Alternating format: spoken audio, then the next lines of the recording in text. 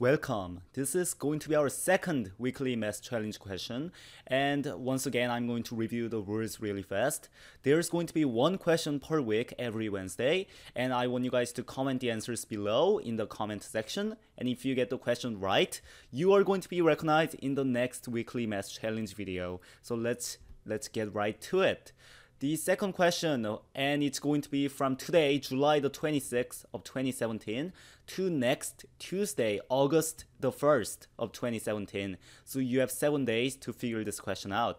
And the question is, x plus y plus z is equal to 1, and two of the three expressions, x plus y, y plus z, and x plus z are equal to 0. And we're going to let s sub n be x to the nth power plus y to the nth power plus z to the nth power.